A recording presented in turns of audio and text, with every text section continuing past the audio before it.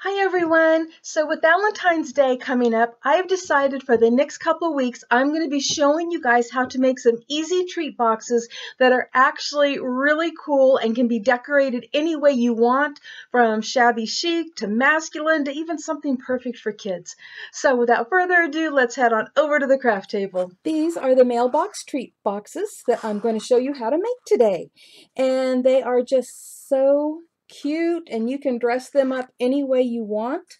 I've got these kind of fancy with pearls and lace, and I use this gorgeous shabby rose paper from VectoriaDesigns. So it's a digital printable paper pack that is absolutely gorgeous. And I use some other things from VectoriaDesigns that I'll be showing you a little bit later. But these are just so cute, and the little drawers come out, and try not to get my fingers in the way here. This one has Hershey's Kisses in it, and this one has Hershey's Nuggets in it, and it actually holds 6 Hershey's Nuggets perfectly. So it's pretty awesome. You can put whatever treats you want in there. You can put some of these tickets in there, or these little coupons that are on this one. You could put some little love notes, whatever you want in there.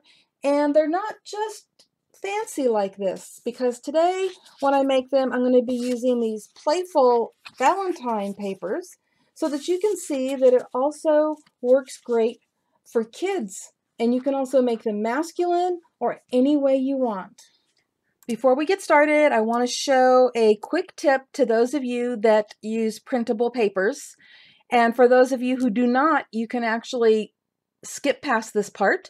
But if you're using printable papers, these are from VectoriaDesigns, and this is from their Heart paper pack, which is perfect for Valentine's Day. And sometimes when you do printable papers, you don't want to do a whole 8.5 by 11 inch piece of cardstock. And for this particular project, you don't need to, because you can cut a piece of cardstock down to 4 by 6, just as if it were a photo. You know, put that cardstock into your printer where you would normally put your photo paper, and then go to the paper you want to use, click print.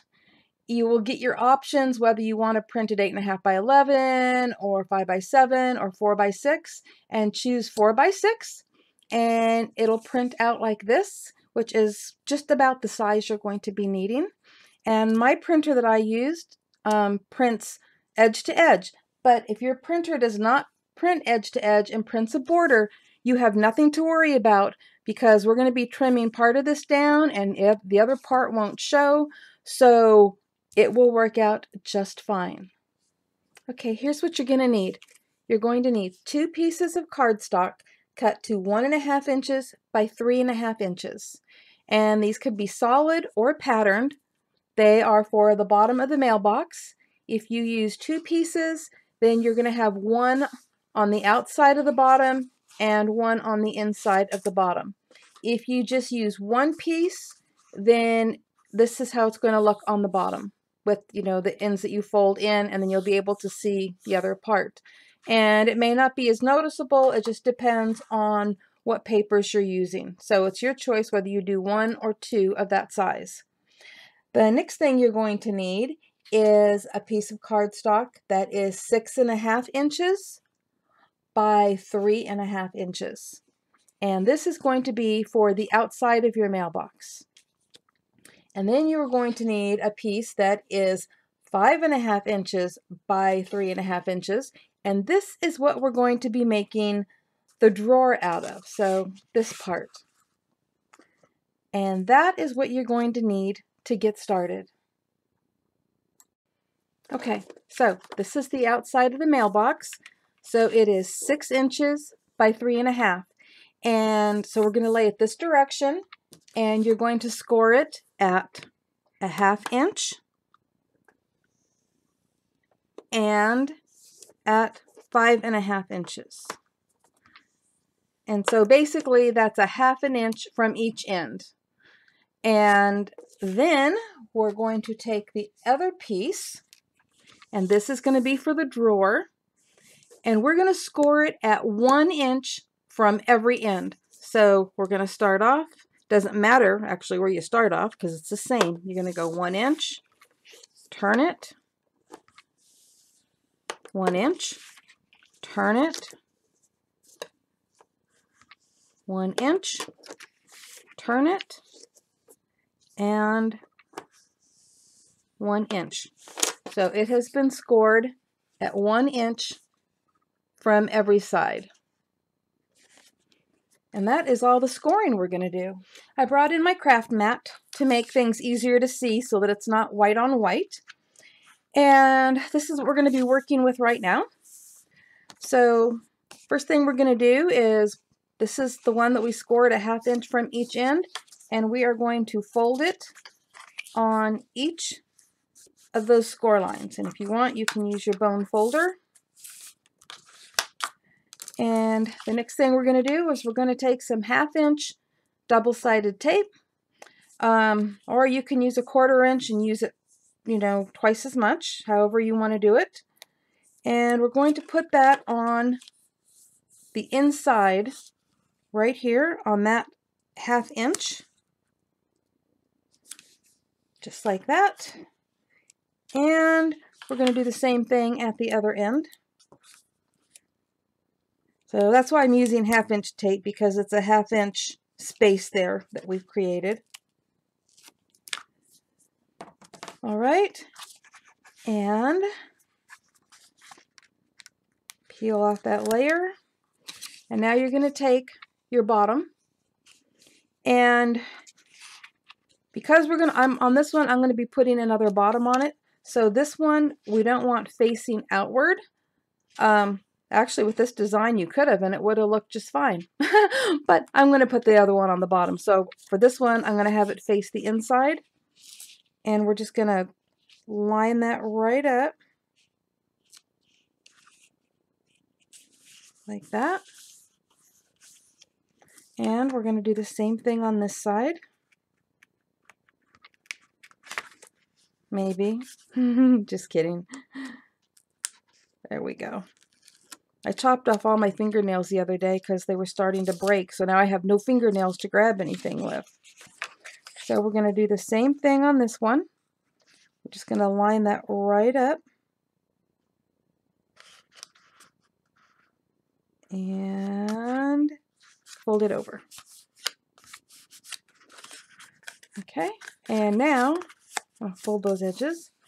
Now we have our little mailbox, and you could leave it with the white showing. You could have done it the other way with the little pattern showing, and like I said, it wouldn't have looked so bad on this one as compared to, you know, that was a drastic difference. But I'm going to go ahead and I'm going to put this on the outside. And to do that, I'm actually going to be using my Beacon 3-in-1 that I absolutely love. And you can still use the double-sided tape if you want, but I'm just going to do this. Okay.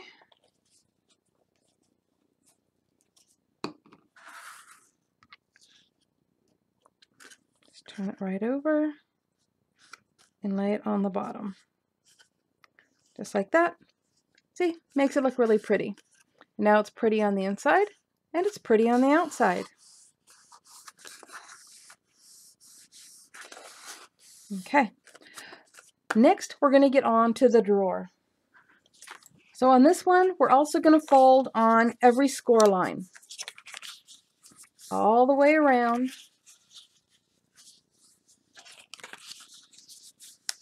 Just like that. And then we are going to clip just on 2 sides. So we're not going to clip on all 4 sides, and actually you can choose whether you want to do it on the ends or the side. And I'm totally confused you, so just don't listen to me. I'm going to grab my scissors and I'm going to cut, see if I can get it to show up here, right along this score line. Just that 1 inch right there. And I'm going to do the same thing at this end on that same score line. And now I'm turning it all the way around. And I'm going to do the same thing And what that has done was it's created these little flaps that we're going to use to make the box. But there's something else I like to do that makes things a little bit easier also. And I'm going to take and, let me see if you can see this. I'm just going to cut at an angle to the corner. So I'm taking out a little triangle there. And it just makes it easier when folding it. And so I'm going to do that on all of the tabs that we just cut.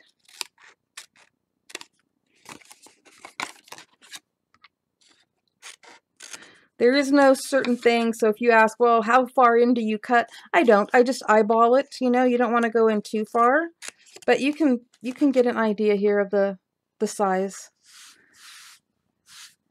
And so now what we have are these little tabs that are going to go in and adhere, just like that, on each end, creating our little drawer. So what I'm going to do right now is I'm going to put some double-sided tape on and hook it all together.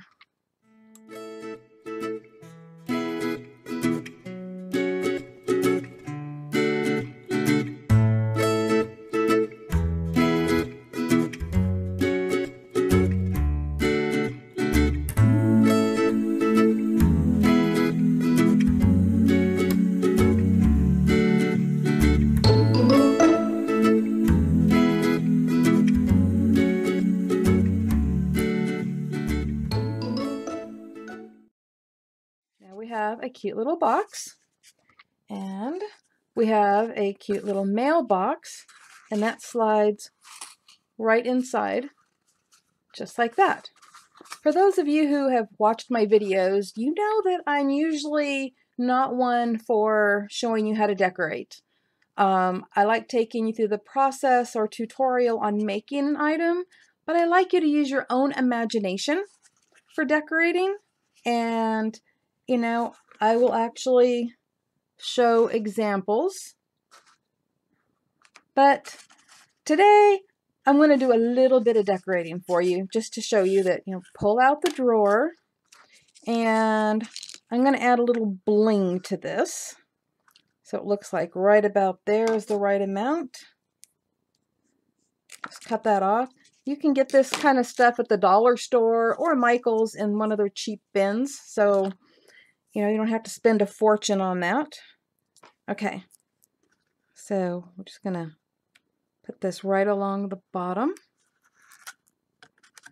Of course, it'd be good if I'm not going at an angle.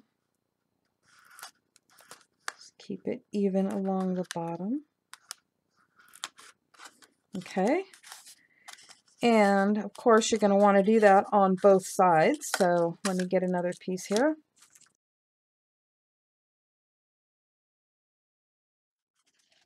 Look at that. It's already looking pretty spiffy, isn't it? Okay, next I want to add this cute little tag. This is called Gift from the Heart tags, and these are printables, also from VectoriaDesigns. And I've cut it off from here. You can print these out bigger as a full-size sheet, or you can print them out smaller. I chose to print them out smaller because I knew I was going to need it for this. So let me see if I can attach this on here with this cute little clippy thing.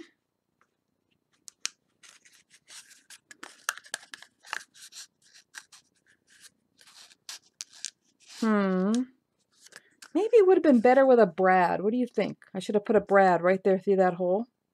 Yeah, maybe, but I'm just showing you some examples here. And let's see what else. You know, you could cut out some hearts like I did on this one and added some hearts. I added a butterfly, you know, little hearts on the end, little bows on the end. You know, we've got some lace and pearls on these and more hearts. These little tags are really cute. Oops, let's pop that little guy back up. Oh, look, doesn't that look so much better? So let me show you these little tickets. Oh my gosh, they're so cute. Okay, again, I've already been cutting off from these. So this right here with all these cute little sayings like romantic dinner, whatever the coupons, so romantic dinner, you know, cuddling, champagne. These are just so cute. So what I did was I took a row of these, cut them off, and let me turn this one back around here. I folded them up and stuck them on here so that whoever gets this can open it up and have all these cute little coupons to use. So I love that. And then the other thing were these tickets, which again, I printed them out not on a full-size sheet. Or maybe I did. I did print these out on a full-size sheet. My bad. I just already cut some off to use. But anyways, these are just so cute, you know, good for one kiss or one date night. And so these are really awesome. And let me show you on this one. I just, you know, hooked one on the outside. But you know what else is a cute idea? Is to put one inside, or even better yet, in the bottom. And when they take out their little Hershey's Nuggets to eat, they're going to find a ticket or 2 or 3. Is that like the cutest thing ever? And by the way, yes, this perfectly fits 6 Hershey's Nuggets. Look at that. Uh-oh. Dropping things here. So, you know, that's just the perfect thing to do with those cute little tickets. I love them. Just to give you some ideas. And like I said, those are all from VectoriaDesigns. And I'll put links below to all of the things that I used from there, so you'll be able to find it. And this one, I've got Hershey's Kisses in. So I was just thinking that, you know, you could, you know, these are kind of more grown up or even girly, or perfect for a teacher or a best friend or a coworker, or, you know, all kinds of things. Yeah. But anyways, I was thinking that doing it in something more playful, like this, the heart paper and stuff, would be so cute for kids to do. That's why I wanted to show you this, and that's why I'm really not doing a lot of decorating on it, actually, because, you know, you may have some really cute things for kids that you want to add to this, and that would just be perfect, not just to give to a kid, but for a kid to give to a teacher, or to hand out at school, or for a teenager to hand out to a good friend. So many possibilities with these. So many possibilities with decorating them. So many possibilities with who to give them to. And just use your imagination. Everything from shabby chic to playful to masculine, even for the man in your life. So just think about all of that. This was super easy to do, and I hope you have fun making them.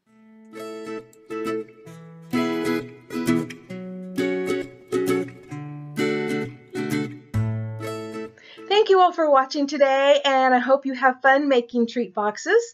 And a reminder before I go, below in the description box, there is a link to Crafter's Castle Challenge where you are all welcome to enter your wonderful creations. And there are also links to all the VectoriaDesigns products that I used today. So just click where it says Show More, and it will drop down and you will find all of the links.